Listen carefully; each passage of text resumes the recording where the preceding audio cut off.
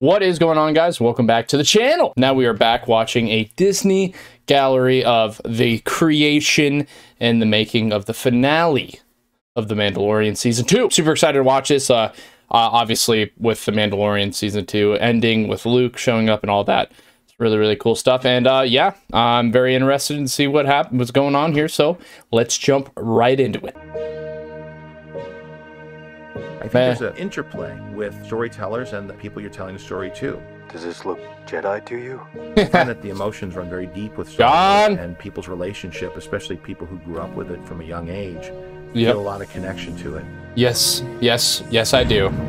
I think the one consistent thing I'm feeling is that people care deeply that it's being handled correctly and that it's being handled respectfully. It meant so much to them, and they want to see it continue into the future and feel like it's all connected with consistency. And we're very lucky that between Lucasfilm and Kathy, the whole group that we have are incredibly supportive and encouraging. It's true. God, The Mandalorian's so good. There was a character that came in at the end of it, and in the script it was written as a character called Plo Koon. And I knew Plo Koon was a Jedi, I think, from the prequel trilogy, and I was like, well, how are we visualizing this? And he said, come over here in the corner, I want to talk to you. And he gave me the real yeah. In fact, not Plo Koon, but that's hilarious. And I needed a moment. That's actually hilarious. Because I've had a long relationship with John. Motherfucking Dave. Said, are you Luke Skywalker? Oh, I bet that felt good. And then in post, we can give voice actions. Even now, John's just smiling. What we did, we talk about the codenames. We simply do not utter those two words. If there's one person in the galaxy that you would be okay taking this kid from The Mandalorian, it's got to be Luke.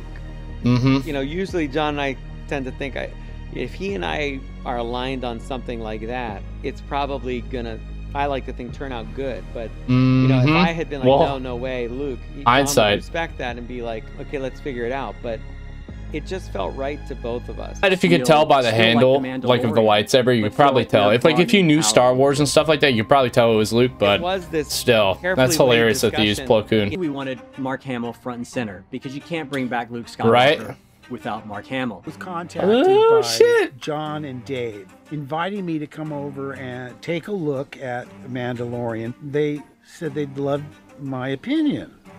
That should have been a giveaway. Yeah, that should have been. So I went over the holidays. This would have been December 2019. That's awesome. John and I drove up together to Mark's house, and we brought the script, and we brought Luke Skywalker's wardrobe, and we brought Dude, that's awesome. I think he's very protective of this character, and rightfully so. Yeah. Peyton and I were just trying not to jump through our skin. We get into this because we're fans, and so there are moments like this where even when you get used to making this stuff, there are certain moments where it's so surreal. Right. He came out and he was thrilled, and I think a huge weight was lifted off of John's shoulders when that happened. When you have those feelings that where it feels really compelling, you know that you're onto something.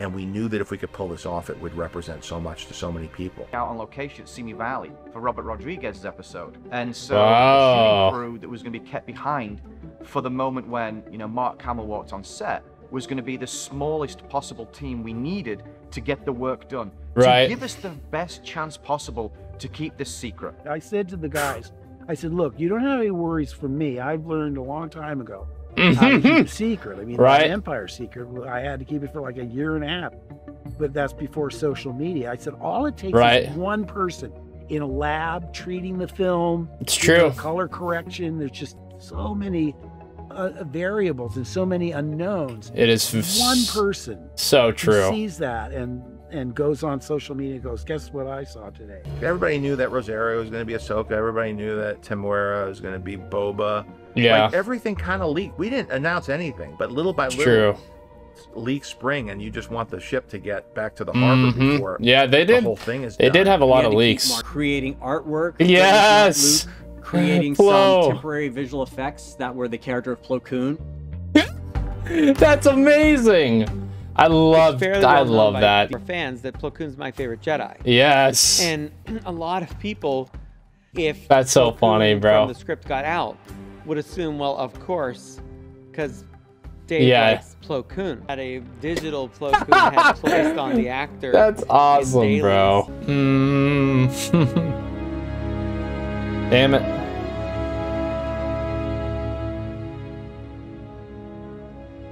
Are you a Jedi? I am. God, that Everything music up could to just that get point me, had man. been original, and that also, let's never underestimate the importance of John Williams. John Williams. He wants your permission. You know, many years ago, Growing up with Star Wars, you never think you're going to be a part of making it. You know, for John, I think it's so special to have a character like Grogu that can stand right next to R2-D2 in the same frame and talk to him. Yeah. You don't ever That's crazy. imagine that.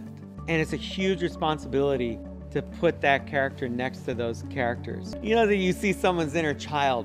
And I saw in John, I saw in him that young person that first saw Star Wars. It was right there in front of me when I mentioned R2.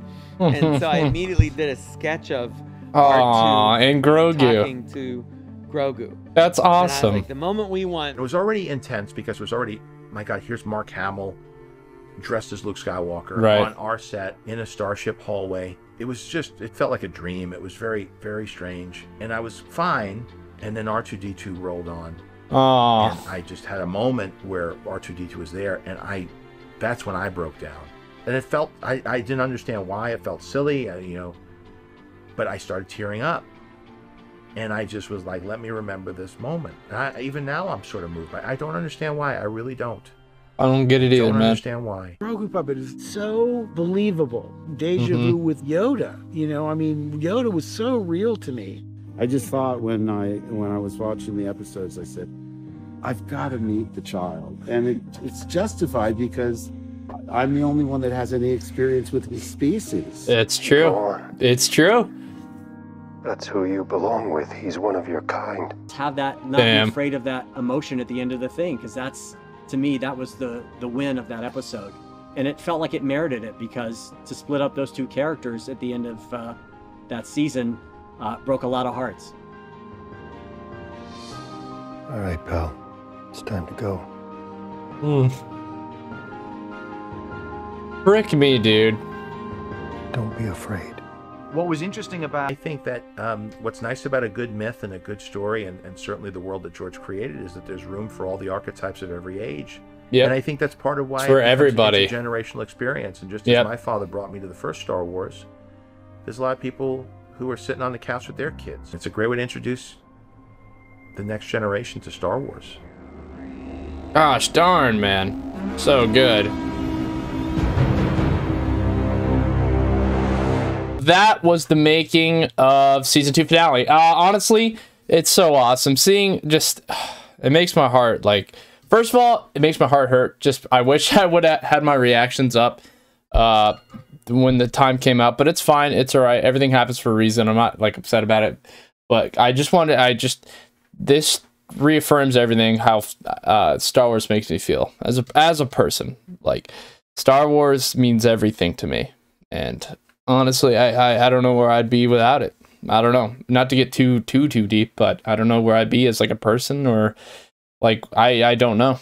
And honestly, I think they really captured that in this season 2 finale of The Mandalorian. So I absolutely love these galleries every time they come out. I'm excited for the future Star Wars shows and stuff like that. But if you're into Star Wars just like me and you love all things that, hit that subscribe button and definitely leave this video a like. So I'll see you guys in the future, and may the Force be with you always.